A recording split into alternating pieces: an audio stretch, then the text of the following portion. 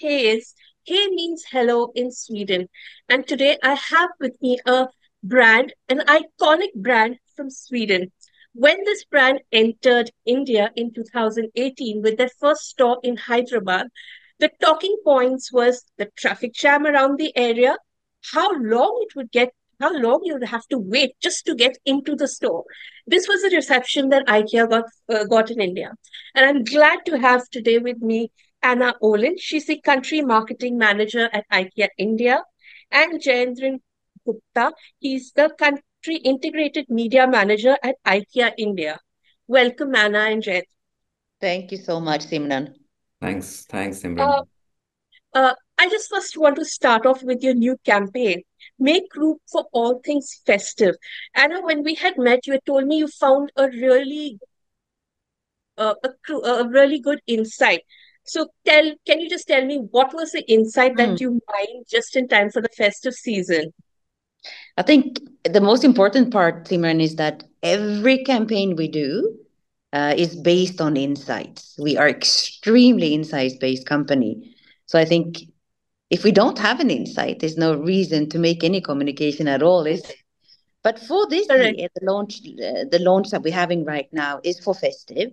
And what we realized is that people make grand plans for Festive. It's something that you look forward to. I mean, it's the best season of the year. And people, sit together and they write little lists and they plan to do this, they plan to do that. And then in the end, after all the planning, which is sometimes maybe the fun part of it, nothing turns out to be as planned. But that is perfectly fine because with IKEA, you are so ready for any eventualities. So it doesn't matter. If that little quiet corner that you planned to have a little chat with somebody turns into be a musical chair event, fine. IKEA makes you so ready for anything that happens for the festive and create those great memories that you really, really want with people. So I think that was the main insight. Plan and you plan, and then always something unexpected happens. But you will be okay because IKEA is there. That's great. Unexpected things always do happen at the last minute. Now, how are you planning to roll out the campaign? I believe you have a series of 10 seconders. So, which platform are you looking to engage with the consumers? J Boy. I can answer that, Simran. So this is one of our key campaigns, that we roll out during festive, and this will be amplified in a 360-degree way. Basically, we will connect with consumers or potential consumers at every possible touch points. So, but in nutshell, this campaign is a storytelling campaign. So we will be using a lot of audio-visual platforms such as TV, digital, OTT, to amplify this campaign. But at the same time, there would be some other elements such as out of home from long-term brand recall as well. So this will be seen everywhere during the festive campaign. You mentioned TV. Are you looking at regional channels or are you looking at Hindi GECs also? Because regional may probably be makes more sense, right? You are absolutely right. We primarily right now are advertising on regional TV. There is some time left before we go national in terms of TV advertising, but right now we go with regional TV. Uh, what are you expecting out of this campaign? If you can share some of your expectations, because this is, after all, a call to action campaign. So, what are you anticipating? Plus, it's the festive season when consumers will pull out money from their wallet. So in terms of the campaign expectation, of course, we want to have a positive movements in terms of our brand KPIs. So whether it is top of mind recall or spontaneous awareness, ultimately we want to establish IKEA as the one-stop destination for all things festive. That is our one of the call to action. In terms of the business KPIs, of course, we want people to come visit us for their festive shopping. because there is abundance of choices for decorating their festivities. IKEA is also you told us about your media mix, which is basically omni-channels marketing. So if you can tell us a little bit more about the strategy that you're rolling out, especially over omni-channel marketing, what are you doing on that front? So, as you know, we are an omni-channel retailer. We have our stores, which are our physical presence. We also have online presence, and we also have an app. And also, people can actually shop remotely as well over the phone. Uh, but in terms, so basically, when we go out with our communication, all these touch points are highlighted as the part of the CTA in terms of reaching out to the consumer. Like I said, we map the consumer journey and go out with the relevant communication, which may be an adapt of this communication to reach to them at the right point of time. That's our overall strategy. Now, Hyderabad, Mumbai, Bangalore, different states, different languages. Like we just spoke about, vernacular is really a key part of your communication strategy. But each city has its own flavor, like Bombay is very different from Bangalore, Hyderabad, Delhi. What is the challenge in kind of fine-tuning the local tonality? By the way, I loved your campaign which you rolled out when for Bangalore with the comedian. It was brilliant. You're talking about Danish Sate, the launch Yes, campaign. Danish Seth. Yes, yes. His name did not come into my mind at that time, but it was brilliant. It was actually a very, very successful campaign. But coming back to your original question, and I think it's a very, very important and pertinent question. Like you said, every market has its own flavor in terms of language, in terms of consumption, in terms of spaces that they live in their houses. For example, Mumbai has smaller spaces, right, Correct. compared to what you have in Hyderabad. Then there are markets, where certain media works better compared to other. And then we also have a limitation in terms of, different languages in each of these main cities or markets that we have. So, when we devise our communication and the media strategy, while there is an overarching campaign, like in this case, is make room for all things festive, we do go out with the language adapts wherever it is necessary. We also look at the media landscape of the market as well. For example, Hyderabad is more or less media isolatable market, right, where TV works its charm. So we basically rely a lot on TV to give us that mass reach and frequency, and then we add the other elements of media to reach out to relevant consumers as well. While Mumbai, for instance, is much more cosmopolitan, Compact. cosmopolitan, if I may say that. Here, TV has its limitation, but we do go out on TV. But then we amplify much more on digital to reach out to relevant target audience, and also on out of home, which is language agnostic at some time. So we adapt and we go as per the market maturity and market landscape when it comes to our communication planning. You mentioned your overall arching theme. So, Festive is also about people coming into the house. So this campaign just is building on your Bhar Aao campaign, right? You're building on that. That's right. Now, when IKEA started in India, the brand awareness was really low. Uh, if I were to ask you, what is the top of the mind recall from the brand for the brand today? I'm just talking about the markets in which you operate, Bombay, Hyderabad, and Bangalore. What would you say? Well, I can tell you, if we go beyond the numbers, within our home furnishing category, when it comes to top of mind recall, IKEA enjoys the topmost position. We are top of the bracket. And whether it is top of mind recall, spontaneous awareness, or even, consideration as well, IKEA enjoys the category leading numbers in all these brand parameters. Uh, there is, there was something I was just looking. I was thinking, who would be a competitor for IKEA in India? And I couldn't think of many brands in that space on a national level. Maybe Home Center. I couldn't think of that. So, when we look overall, it's a very unorganized market, right?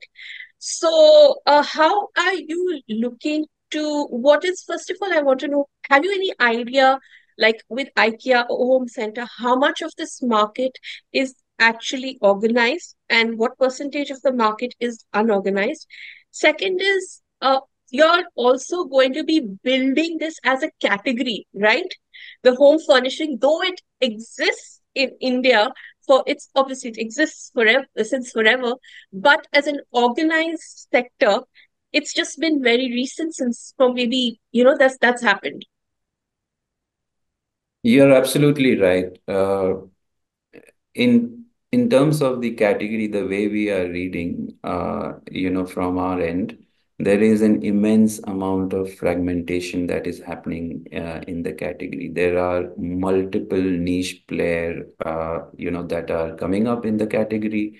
They are catering to either one specific need or one set of target consumer, but the fragmentation is category in the category is actually very, very high and growing rapidly. You're also right that there isn't like a real surrogate in terms of the competition that we can compare with IKEA. But we have very strong players such as Urban Ladder, Pepperfry, Correct. Food Center, Hometown, Live Space, and even the marketplaces such as Amazon and Flipkart. They are also firmly established. Coming back to the point of India being largely unorganized, and that is also true. What we understand from our inside team that on an average, roughly 65 to 75% of home furnishing market in India is actually informal or unorganized.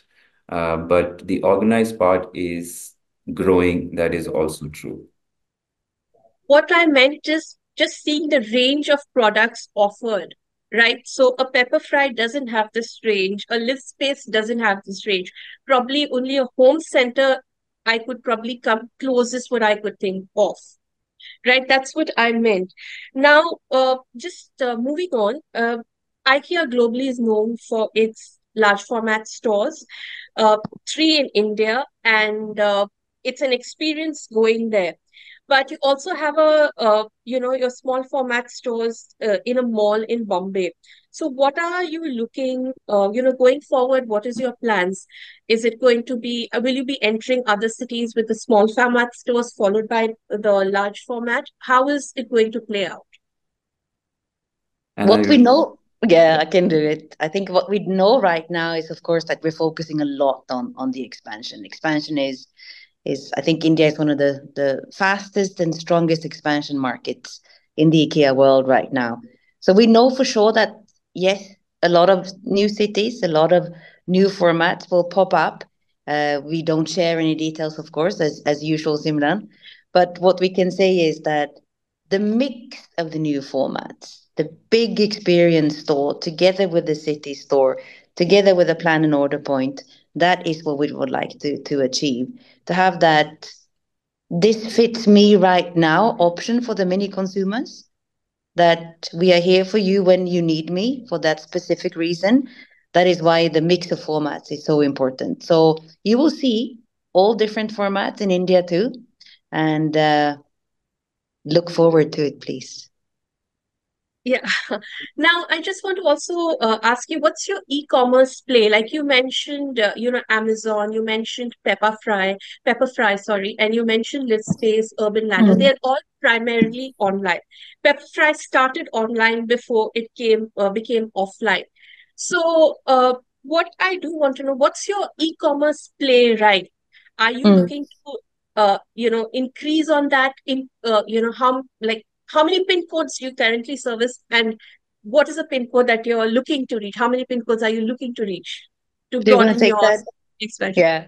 Yes, I, I think if we go back a little bit to the competition question that we talked about before, Simran, both online and offline competition, I just would like to emphasize that um, to build the category that we're in, everybody has a role to play. So we correct. we we always welcome competition, and we feel that together in India we can build this category. I think that's one main view that I would really like to convey.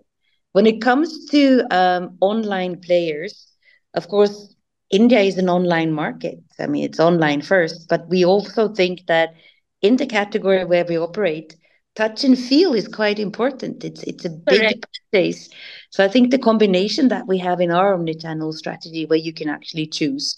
If you don't live close to a store, you can of course buy online. If you're close to a store, you can, check on the web, go and check in the store, and maybe eventually buy online in the end. There's so many different consumer journeys that we cater for. Um, I think what we have that is extremely unique for IKEA is this 365 days of change your mind guarantee, which makes it a lot easier to actually buy something online without having seen it either.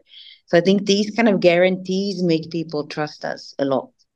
Anything to add, Jay, on your side? No, I think you have covered it well. Online part of our business is growing. Like Anna said, India is very online first or app first market. Both our app and website are growing in terms of significance, and people coming to either download our app or shop through it, or coming to our website and shop through it is actually growing. And on to your specific question in terms of where all we are delivering or all pin codes that we are servicing. So we are not only servicing in the cities that we are present in terms of the physical format, but we are basically servicing entire state of Maharashtra, Karnataka, Telangana, AP, and some cities in Gujarat also. So so as we expand in terms of our physical presence, online in parallel also growing at a rapid pace as well. So we are servicing more and more customer with IKEA solutions and expertise. I'm just putting forward a hypothetical question because as you were speaking, I had actually done an interview with a home furnishing brand. That's a digital first platform. They're into bed sheets in this category. And what I was told, which really surprised me, was that a lot of the platform which was showing the highest growth for them was quick commerce. And Mhm. that really surprised me because I thought, like, if you're looking at bed sheets and thing, you do want to touch and feel how is the bed sheet and all that. And that really surprised me. So what I was given to understand is, while on quick commerce your range is limited, the growth is fastest. So just wondering, can we also see IKEA as you expand on quick commerce, so on Blinkit or Swiggy Instamart or Zepto? Do you think you'll be available there? It's just a hypothetical question. I think, Simran, that would be a dream scenario. I think we would love to be on quick commerce.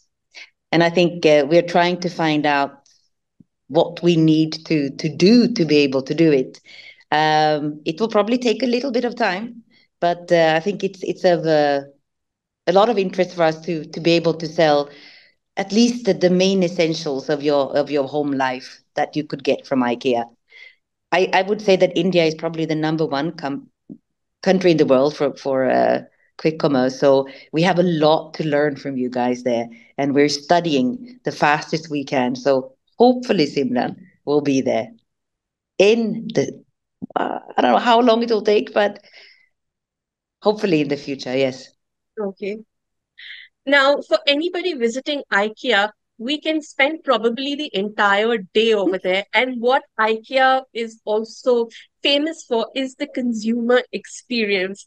Now, as I told you before, when I went first to, when your first store opened in Hyderabad, I visited that store within a week of launch, and I was confused, like, where do I go? What do I do? Why is this paper and pen being given to me? But it was an experience, a learning experience, and a really nice one.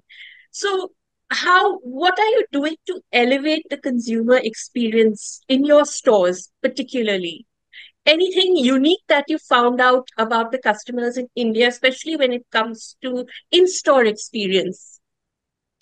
I think every new market that we enter, Simran, it's all about getting used to our concept, right? You explained to us how extremely confused you felt at first. After, maybe when you come your third time to IKEA, you have created a routine. You always go and look at the showroom first. You have a little bit of coffee in the restaurant. You do this, you do that. So people in the more, well, in the older markets, they have their pure IKEA routines that they always go for. Sure. And I think as we are still new in India, uh, I think that people who knows us from abroad, they have already created those routines. People who are new to us, they would need a few times to actually get used to the way of shopping. But the good thing is that the immediate reaction every time you first time enter an IKEA store is globally common. It's that jaw-dropping moment of, what? Look Such at a big this. store. It's so big. There's so many products. And look at all the solutions. Look at all the inspiration. Could I copy and paste this at home? And that's where the Indian part comes in because we need to be relevant in India, right? So you feel, I could do this in my home. And I think that is something we need to work maybe even harder on in India to create that, wow, this nook fits into my house. I think we're getting better and better at that. It's a long learning to see, all the home visits we do to find out how people live. But that inspirational trigger that you get by looking at real examples, I think it's mind blowing. I think it's only us basically in the world doing it. So that's part of the expertise I think of being around for 80 years. You mentioned consumer. Any emerging trends that you can talk of when it comes to consumers? It's interesting to see because I think when it comes to trends, uh, people, of course, for the home, it's easier to buy smaller things. It's easier to get those decorational items. Doesn't cost that much. It's an easy change.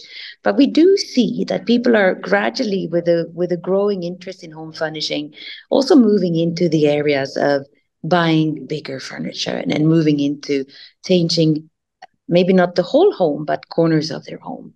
So there is definitely a shift of moving in from not only buying smaller things, but also buying bigger things and doing bigger changes at home. I would say the living room is still the main room in India. So I think people put more effort and more money into investing in the living room.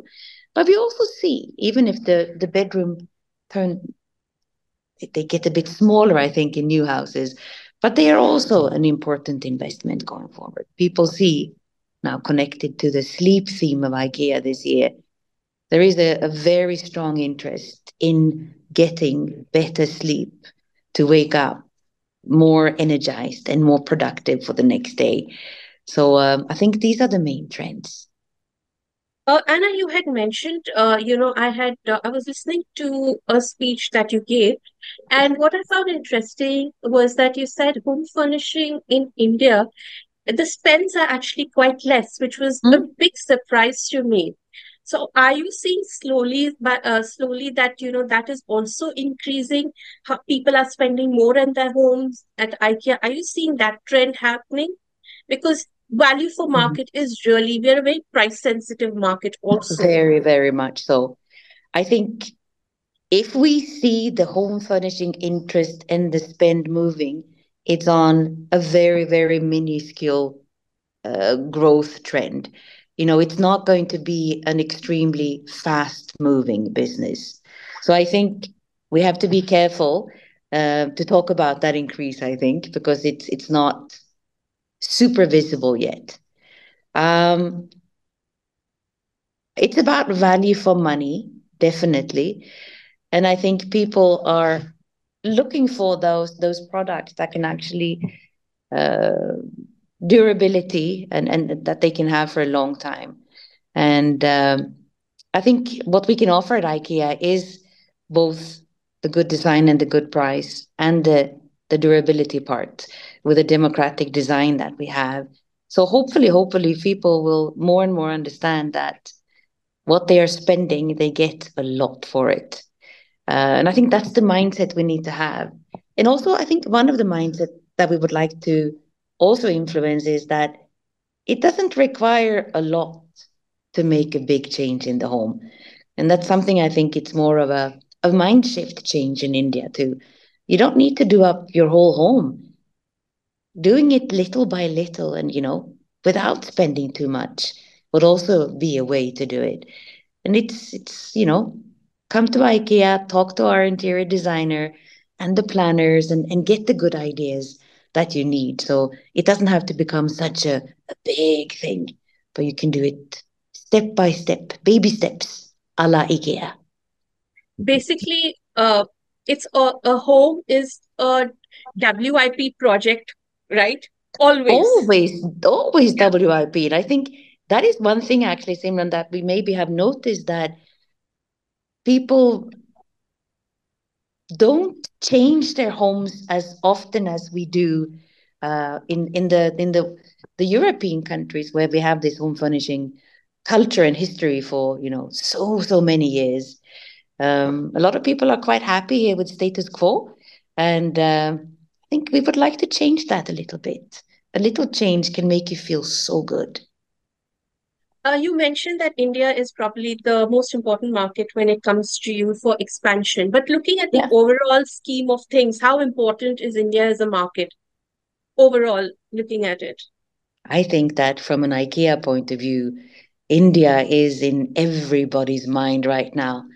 The attention that we get right now and the focus we have to make India a great success has never been bigger. So it's really, really good times for us. Now, I believe that looking ahead, your the priority areas are sleep solutions and plans, right? And so, can you just talk about that? The focus looking ahead on sleep solutions. Yeah, we talk a lot about sleep being extremely important. I just mentioned it a little while ago because sleep is the basic platform for having a good life, we think. And while a lot of competition in many countries talk about a very technical approach to sleep, we want to share more of a kind of a 360 approach to sleep. Of course, comfort and quality of what you sleep on is super important. But it's not only about the mattress and the cushion and then the quilt that you prefer. It's also about having a tidy room, having it decluttered, having the right curtain solution that you shut out the light, having the air in the room, having the sound absorbent materials in your room. So we have the 6 dimensions of sleep that we are sharing. And as IKEA is always about all under one roof, you can come and buy your mattress and your bed solution, but you can also get the other dimensions of sleep that will make it the perfect sleep solution. And that's what we're promoting this year a lot in our communication. Finally, other than sleep, your the focus on sleep solutions, what can we expect in from IKEA? Where are you going next? Well, sleep, sleep, sleep. It's definitely going to be super important for the rest of the year. We will talk a lot about sleep, but of course, now it's festive, Simran. We need to talk festive. Even if I think that sleeping is very important in the festive season too, because you have so much to do. It's all about prepping, cleaning, planning, getting the house ready for the festive season. And IKEA can be there in every step. That's the good part. But I think that now it's time to celebrate. Let's be together, let's socialize and fully utilize this season. And then we can talk more about sleep again. There will be other topics to talk about further on, but I think we should connect again. Yes. Thank you so much for your time. I had a lovely time talking to both of you. Thank you It's so much always again nice for to your talk to time. you, Simran. Thank you so Thank much. you, Simran. Thank you.